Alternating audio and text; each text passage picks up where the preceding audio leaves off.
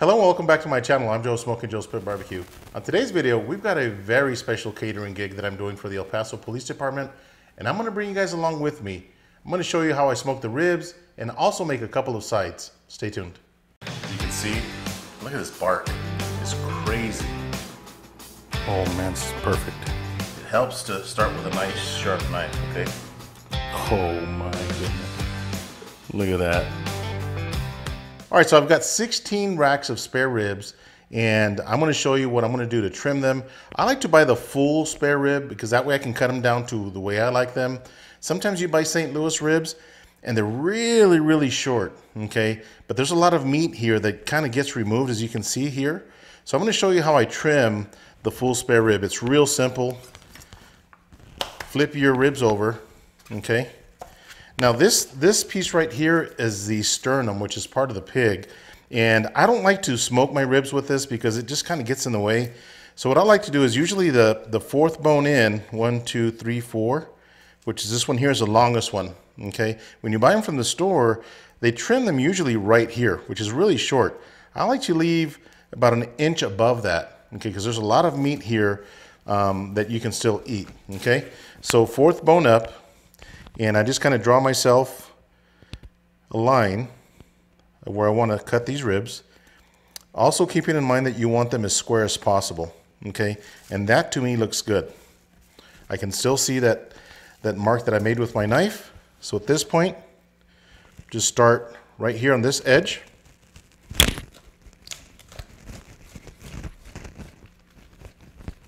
And cut all the way across, nice and straight.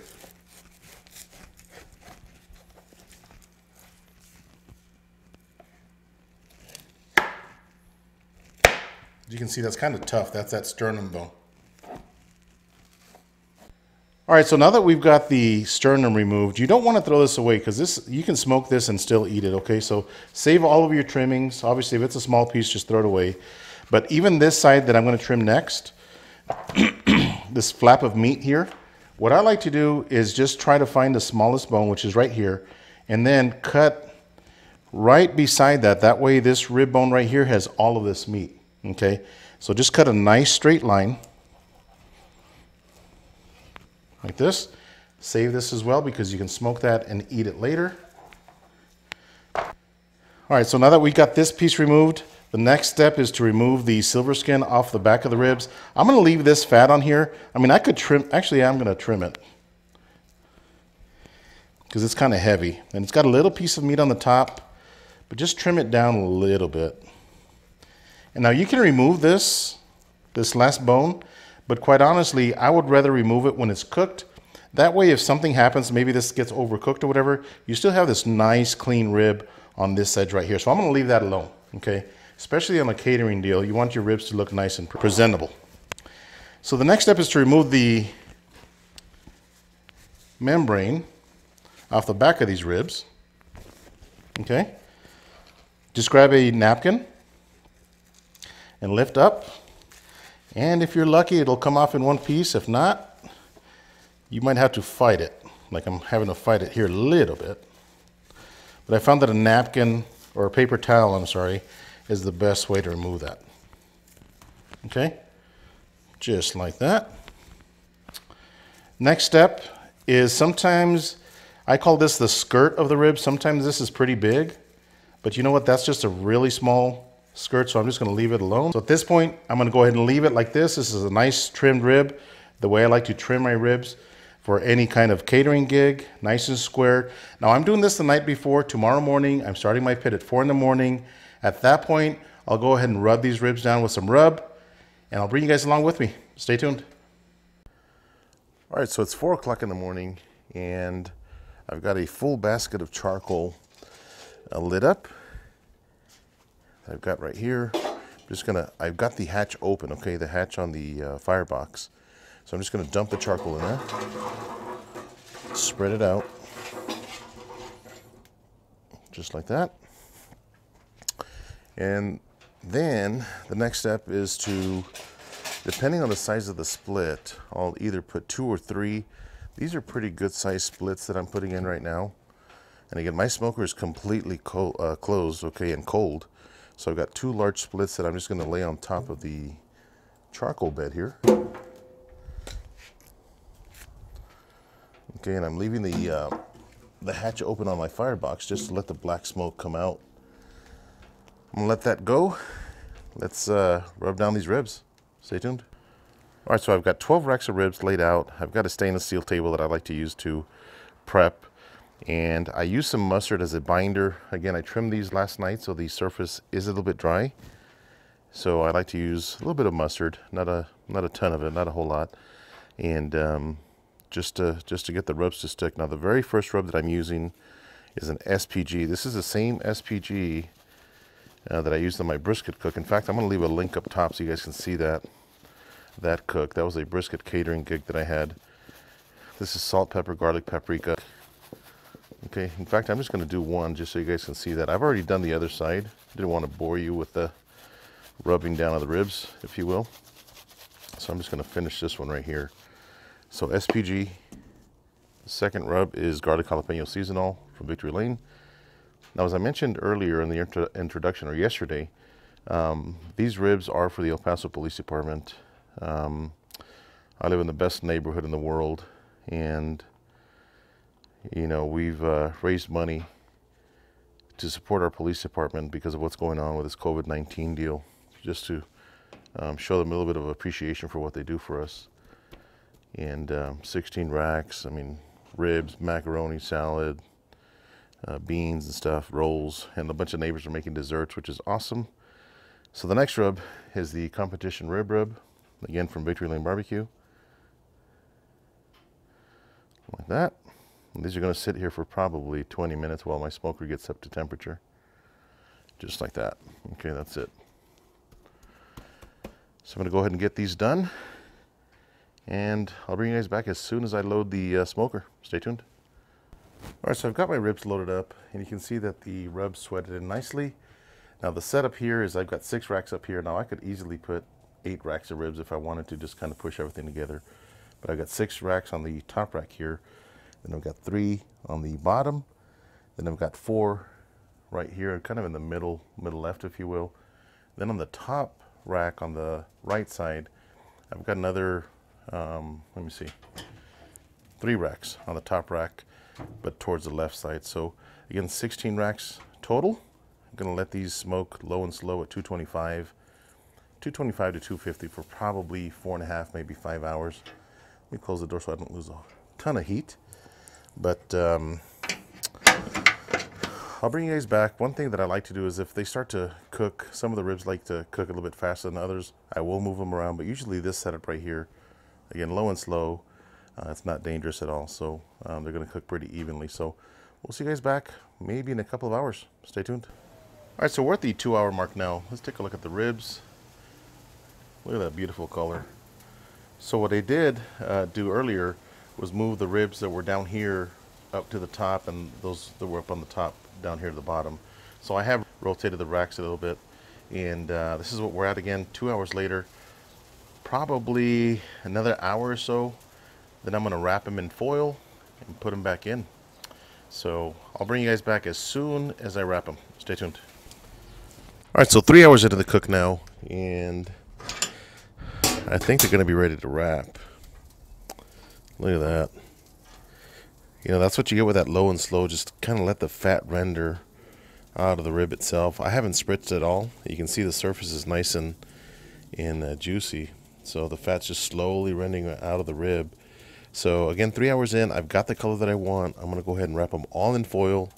And I will double wrap all of these racks. I won't put any liquid in them, no butter, no nothing. Okay, just let them cook with their own fat. So again, 3 hours in, cooking or smoking at 250, between 250 and 225, and this is what we have 3 hours later. So I'm gonna wrap them probably for an hour, and I'll bring you guys back as soon as I pull them out of the foil. Stay tuned. All right, so I just pulled the ribs off of the smoker, and I wanted to show you this amazing mountain of goodness. Again, that's 16 racks of ribs. I'm fixing to wrap them in foil, but I wanted to show you how delicious they look just like that. I mean, I should just let them roll in the smoke, but I want the fat to render a little bit more. Some of these ribs are a little thick, But that's what we're looking like. Again, 3 hours later, time to wrap. Stay tuned. All right, so here's what I do for my beans when I do catering. Okay, I've got 2 small logs of chorizo in here that I've cooked and rendered down a little bit. The next step is add some black pepper. Probably a tablespoon of black pepper. Just like that. Add some chili powder. This is the Fiesta brand. Probably 2 tablespoons of this red chili powder. And this isn't hot. Now you can buy the hot if you wanted to, but this is just their fancy light red chili powder. So go ahead and mix that in there.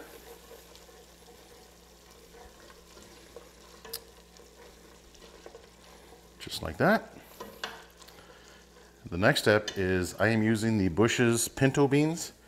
This is their plain pinto beans. This isn't a ranch style bean or anything like that. Just go ahead and pour the contents in there. I'm going to try not to make a mess. So here we go. There we go. Just like that. Now I am making 2 batches for the El Paso Police Department. But a batch like this will probably feed maybe 20 people. Okay. So just bring them to a light boil.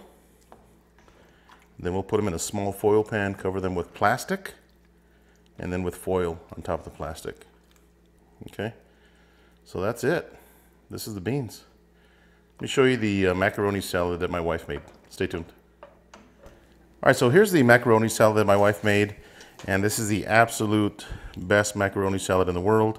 We used 4 pounds of macaroni, and then we used 1.5 pounds of cheddar cheese. We used 1.5 pounds of ham, the good ham. Then she cut it into small cubes. We used about 4 celery sticks and about an onion. Now she likes to finely chop it because a lot of people may not like onions or celery. And I gotta tell you, you'll barely notice that it's in there. Plus some black pepper and then some mayonnaise.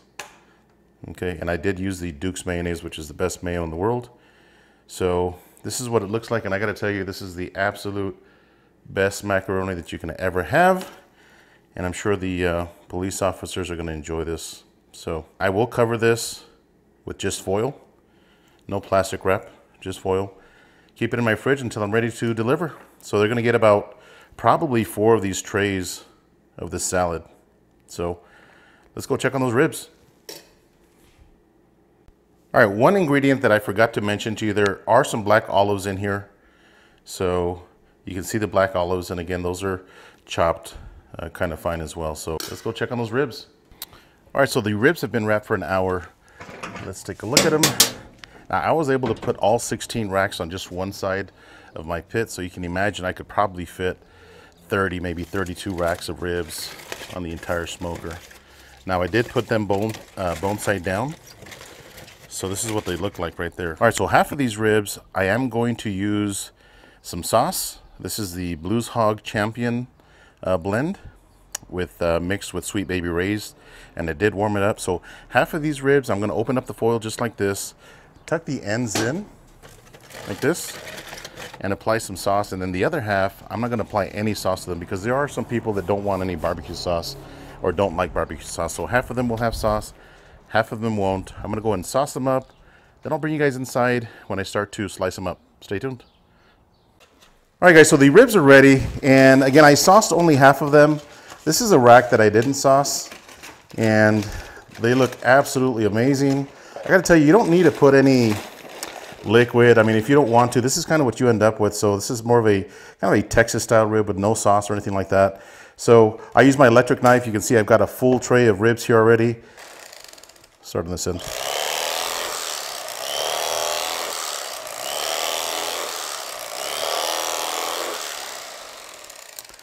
Look at that smoke ring. And I got to tell you, these are extremely tender. Just by cutting them, I can tell you they're really tender. So the police officers are going to be really happy with these ribs. We're going to go ahead and deliver the food. I'm going to see if I can get some video of us at the police station. Stay tuned. So we've made it to the police department and got all the food spread out. Got some officers enjoying some of the ribs. Got desserts, sides. So again, this is what we do it for, the brave men and women, and it's such a great pleasure to be able to provide a good meal for them. So thanks for watching, guys. Hope you guys enjoyed this video. Until next time, Joe with Smokin Joe Spit Barbecue. See ya.